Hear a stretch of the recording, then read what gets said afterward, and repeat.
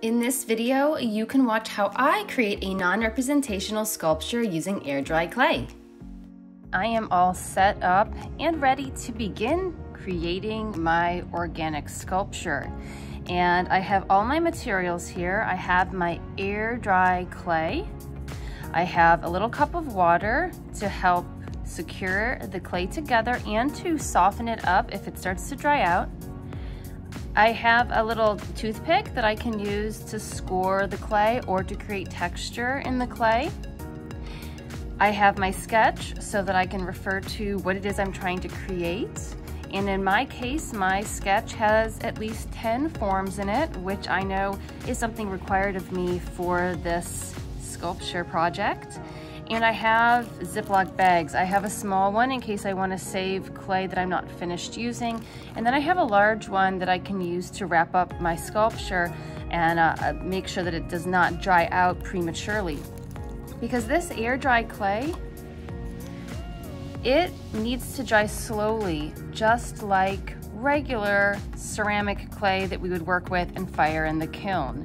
So we have to make sure that we keep it covered when not being used if we want it to stay workable, and we have to make sure that we keep it covered at least partially throughout the drying process so that we don't get cracks as it dries, because as it dries it will shrink. Actually this clay shrinks more than you would think. I'm gonna say it probably shrinks about 20, maybe even 25%. So you will notice a noticeable size difference as it dries out. Since we don't have a lot of clay here, we're gonna be working on very small sculptures. So when I get started, the base that I create, I'm going to make that base using just one little packet. And if you're someone who is in person with me, you won't get your clay in these little packets. You'll get yours from a big tub. However, I will help you still gauge the amount that you should use based on how much I give you during each class. So let's get started. I'm gonna open this up.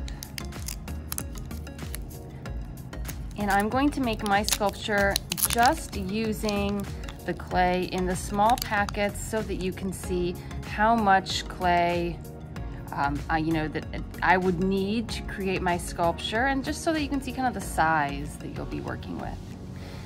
So as you begin to mold the clay, you might notice that it's not super soft. It's definitely, if you bend it, it will start to crack like that. This has a very interesting consistency to it. I think it's very similar to some homemade salt dough clays that I've tried before in my life. So if you feel like it's a little bit too dry for your liking, then just dip your finger into your water and you can just massage a little bit of that water in. I think when you add water to this clay, it starts to almost feel like glue, and so that will definitely help you when you are trying to secure pieces together. Let's look at some tools we can use with this clay, both at home and in the classroom. We could roll the clay out using a marker or a pencil that does not have any texture to it, right? We could also use a knife if we wanted to cut. Now, if you have an X-Acto knife at home, you could use that. We have clay tools in the classroom that could be used as well. This could help you get nice geometric shapes and forms. So this clay does cut very nicely. You can get really nice corners and edges using a knife like that. Okay, as you do mold your clay, cut it, things like that, you're not gonna wanna get rid of anything, especially those of you working from home who have just those 6 packets. Every little bit you're going to want to keep. So I'm actually going to take this and roll it into a ball here. And as you can see, it's starting to dry already. So I'm gonna dip my finger in, get that wet, and just kind of mold it between my fingers. And then try to roll it into a ball. I know I'm gonna need forms like that for mine.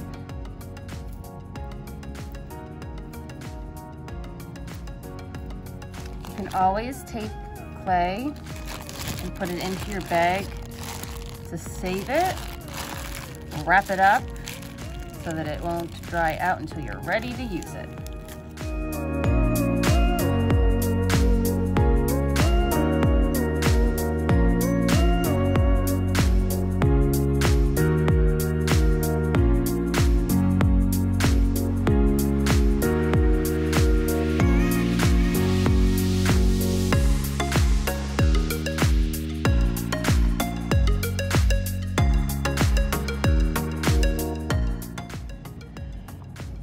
So at this point, I have created 1, 2, 3, 4, 5, 6, 7, 8, 9, 10, 11 forms with my clay, and I still actually have 2 packets left, so I have room to continue. Now, what I need to do is I need to start refining these forms a bit, and the clay is starting to get a little bit dry, so I've got to make sure that I am, doing this quickly, also adding water as needed, and then I can begin to attach pieces together. So first I'm just going to start by refining some forms. I could use some tools as well as my finger to smooth things out.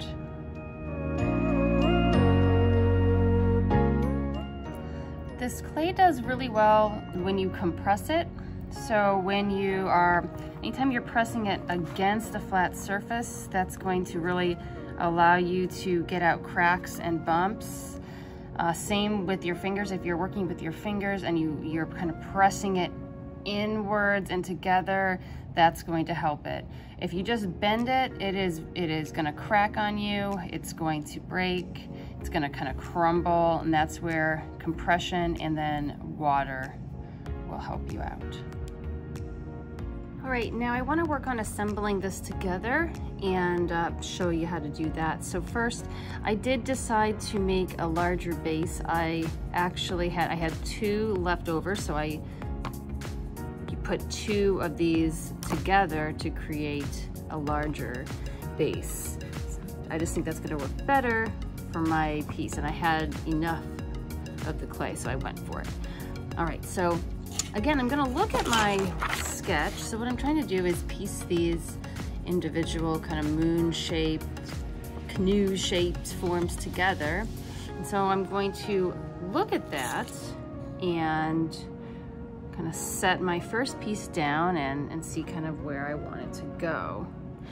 So if I want it to go right here, I'm going to begin by placing some water in that area, placing some water on the connection point, and then I'm going to score it, just like I would if I was using ceramic clay that I would plan on firing in the kiln. So just because this is air dry clay doesn't mean that I don't have to score and slip. I still need to score and slip this too.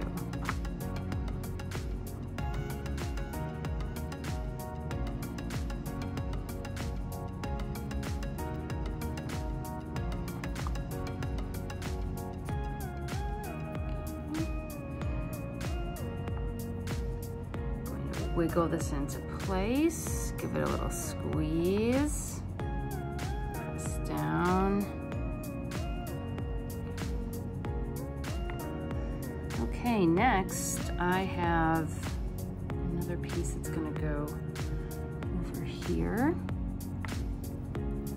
So first I'll put a little water down, water on the side that's connecting. Where it's connecting, I'm going to score, so lines in one direction, followed by lines in the opposite direction. Same on here.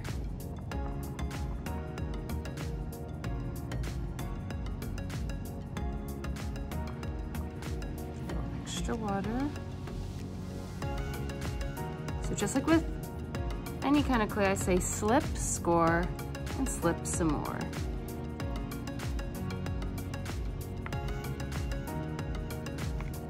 The sculpture, it really helps to look at it from all angles, so this is sticking a little bit down. start seeing how it looks from different angles.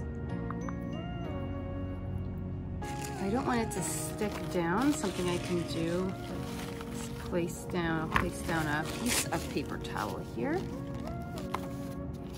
Now it won't stick.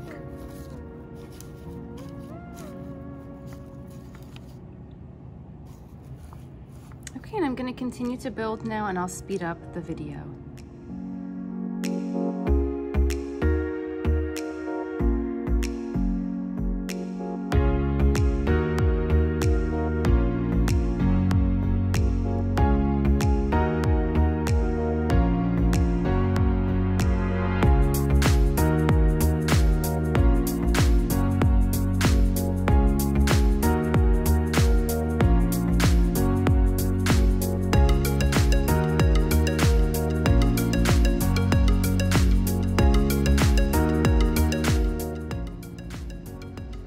Okay, so as you can see, I have used some paper towels to help support my sculpture while it's beginning to dry.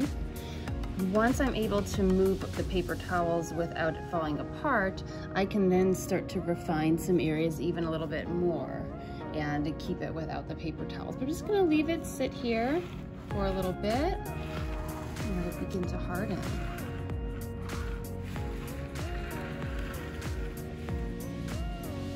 At this point, I have finished building my sculpture, but I really need to be careful with it because without the paper towels, this area here is going to start to collapse and this area here will start to collapse down. So by carefully rolling up and placing paper towels where the clay needs some support, I can help make sure that it dries the way I want it to stay. And I want it to dry out slowly, so I'm gonna take this Ziploc bag and I'm gonna place it carefully on top. Now, if this one's too small, use a larger one, or I could wrap it with saran wrap, or I could use a plastic grocery bag. Let's see if I can, this might work. Might help keep my paper towel where I want it to.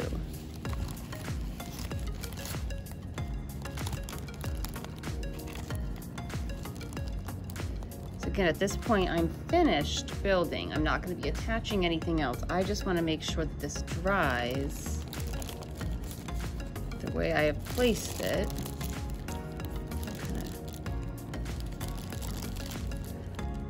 Work with it a bit, and I'm going to just check on it and make sure it doesn't start to slump. If I was not finished with my sculpture yet, that's when I would need to really wrap it up thoroughly. I would need to put it in an airtight Ziploc bag, zip it up completely so that no air could get to it. In this case, air can get in from underneath the bag, but that's okay because like I said, I do want this to dry out now, just slowly. After drying for about 48 hours partially wrapped in plastic, you should be able to take your sculpture out of plastic wrap and let it dry out completely on its own. At that point in time, it should be able to stand upright without any propping up using paper towels. And if you notice any markings in the clay that you'd like to get rid of, at this point in time, you would want to use some sandpaper to try to sand it out and smooth it down.